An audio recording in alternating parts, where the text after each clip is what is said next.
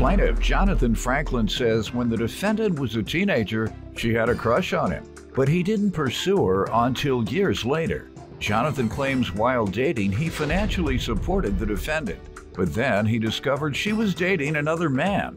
So he's suing for fraud and emotional distress. Defendant Jasmine Glass says she's known Jonathan since she was 15 years old, and she has always looked at him like a big brother. Jasmine insists she and Jonathan never dated, and she's countersuing him for emotional distress. Start with you. Your Honor, I tried my best to avoid coming here today, and I really care about the defendant very much. And it's just the nature of how you care about her very much. Where do you know her from? Give me some background on your friendship. I've known her for about 12 plus years. I'm friends with her family. You know, it's more of a family friend. About a year. How much interaction did you have with her over 12 years? Yeah, pretty much. Almost seen her every day, unless she was... For 12 years? No, for about... I went to the military. There was some separation there for about 3 years. Okay, so 9 years you all had regular contact. I'm just trying to see how you care so much about her. Pretty much. And she's very close to you. Somewhere around You there. use that term, right? Yeah. We're very close. I care a lot about her. Yes.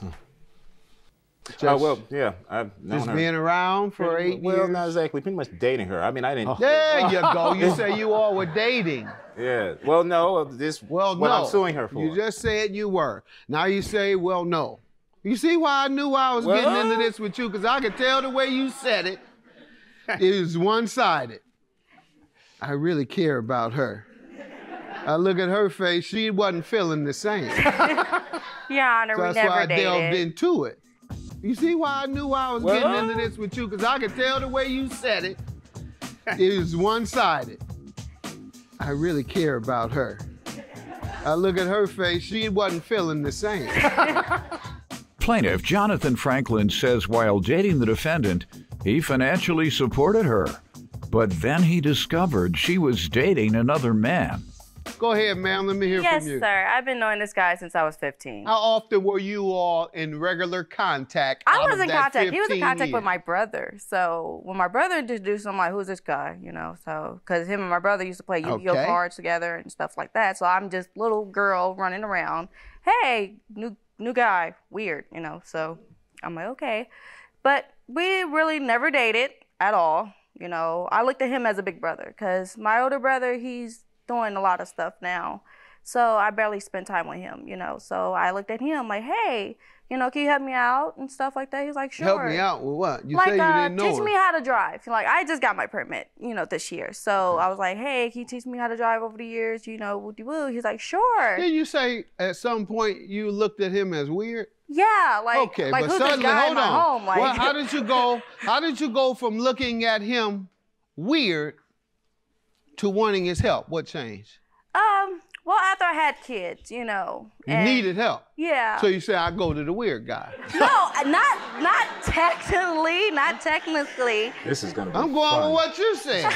Not technically. It's just like when I didn't have no help, he was there. Right. Yeah. The weird guy. You're a weird guy, yeah. Can I clarify this Yes, sir. history? When she was 14, she had a crush. Huh? I didn't have a crush on her. No. She would flirt to the point where her parents would be like, what are you doing? And then if her parents knowing me, I was a virgin until 23. So at the time, I was a virgin. This is pretty much feeling her crush. When she does her little flirt, she likes to rub her body against me. And when her uncle... Your Honor, can I object? No, let him finish. When her uncle came in, her uncle seen it and was basically, well, no, her granddaddy. Her granddaddy seen it and was basically assuming we were doing something. Came and drilled us both. And this is her 15. When was that? Oh, when she was 15? When she's 15. Mm-hmm. Soon after he leaves, we tell her, and her parents tell her, there's nothing going on. You know, I'm not that type of person. He comes back with uncles, gets us all beat up. After this, I don't go over there no more, and I pretty much go to the military. After I come back from the military. What year? How long ago? I went in at 09. Okay, we're talking 2012 or so. Yeah. All right, that's when you all resumed your And, friendship. You know, when I came back, she had changed a lot. She had kids and stuff, so, you know, I wasn't really into her then, wasn't really into her back then. But her mother asks me to pretty much date her to get her from her boyfriend.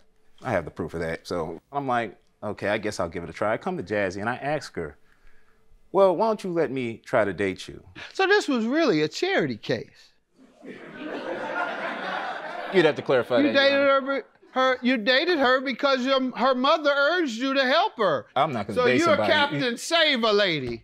I guess you could say that. Her brother called me that. Her mother said the reason you were dating her is because her mother asked you to. Yes, Your Honor. Her mother said, would you do me a favor? Would you date my daughter? Your charity case. Can I talk, sir? That's what he said. He said no, actually, I know this day like it happened yesterday. Okay, so we goes to the store. So my grandfather assumed that I was flirting with him. In reality, my oldest cousin liked him. She wanted him first. So I'm like, okay, go for it. I don't like him, you know. First, you say first. I don't know what she's talking about, Your Honor. Tell me what happened. So you suing her for fraud and emotional distress. They frauded you out of your money. What happened? What do you want to show me? This is her mother asking me. And my mother me. did not even say such Her mother, thing. let me see. Her mother did ask you to be charity. Basically, like you said, be charity. Nick on his way back over here. Mr. Butch wanted you and her to come over, and he hid in the house. He don't like Nick. Now, who is Butch? Her husband, your mother's husband or boyfriend? Little boyfriend, yeah. Okay. He says she can do better. I'm having trouble trying to convince her of that. Please help me. My mom? She telling you to do it like her boyfriend does her. Spoil her with monies and gifts. Show her your worth. She'll leave Nick then and get a haircut and clean yourself up. Get some expensive clothes and some cologne. Your mother something else if she texted. My mother? That's what he said. Let her see it so she can. And I told you this. I told you. What in the world? Plaintiff Jonathan Franklin says while dating the defendant, he financially supported her. But then he discovered she was dating another man. How does she owe you? What does she do to defraud you? We're pretty much dating, and she has a toothache at one time. I bring her, she needs a chicken lao mein because she can't eat anything hard. So I bring her the chicken lao mein, and when I do this, Nick is coming out of her room. So I go in there, talk to her mother. She comes in there and says, why can't we just be friends? I'm like, okay, yeah, we can be friends. You do something for me, I'll take you to the movies. Hey, next time you can wait, you don't have a job. Okay, well, maybe you feed me and I can, wait, you can't do that then. Well, you do stuff for my mom. Well, your mother feeds me. Every time I come in here, she's feeding me something. This is why I do stuff for your mother. We're friends. How does she defraud you? Oh, okay. Yeah, you're going suing overboard. her for fraud. Okay, yeah, so the reason I'm telling you this back history, because it kind of goes into what happened. Because when she did what she did, tell me what I wasn't really into her like that. I got your point now. Tell me what happened. So about 6 months later, she calls me and says that she needs help to go to the store. I ride her to the store, and during this conversation, she's pretty much saying that she misses me and that she's sorry and that we can try to work on our friendship again. At the end of this day, she lays a fat, wet kiss on me, and I'm, so. It was not. Go ahead. So around the second week, I'm like, well, can I, take you out places? Date you, spoil you, love you long time. She's like, sure. I'm waiting for somebody to spoil me. So I do this. She needs diapers, she needs food, because the baby daddy's not helping her because she's not basically giving up nothing. And you give her what? And why is it fraud? Total, I gave her $390. Mm-hmm. The first time when she asked for money, I gave her $50 first and then gave her extra. When was she to repay it? Well, I told her that I don't want to give her no money if she's with another man. When was she to repay it? I didn't tell her to repay it. All right. Have you asked her to return the money? Yes. And you asked her for how much? I told her to return the $50 I gave her. How about the other $340? I would ask her to return it, but I know I'm not going to get it. She doesn't have any money. Okay. How did she defraud you? Because she pretty much been lying to me. About what? Being in a relationship with another guy. All right. So this essentially, you're claiming there was a contract because there's no fraud unless it's an agreement. But from what I've heard, you defrauded her. Let me go right over it real quick. What the mother meant. Did you spoil her? Yes. Okay. With monies? Not only just money. I took her on dates. All right. Violation.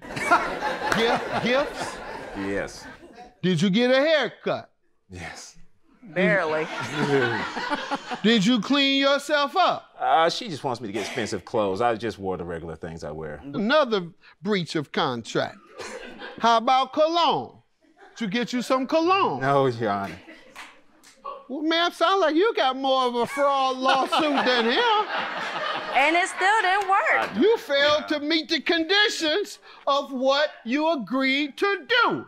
Mama told you to do all these things to get her away from Nick. Your Honor, these are two different times. You still with Nick? No, sir, I'm not. That's a So, lie. Have you ever agreed to repay him no, sir. anything? Because the first card came through my door on my birthday. Well, technically, this next day, my mother's birthday. She knew about it. And Quiet, no, sir. I did not. Because me and my brother, we was all in my mother's room. We was like, my brother was like, hey, you got a card in a little black box that's next to my door. I'm like, okay. So I opened it up, didn't have a name.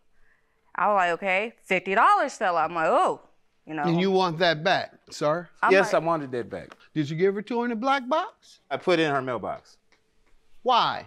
Because she asked you for it? She asked me that she needs help. I told her that I will not help her. That day, or with regard to $50, did she ever say, loan me $50? She didn't say the exact price. No. All right.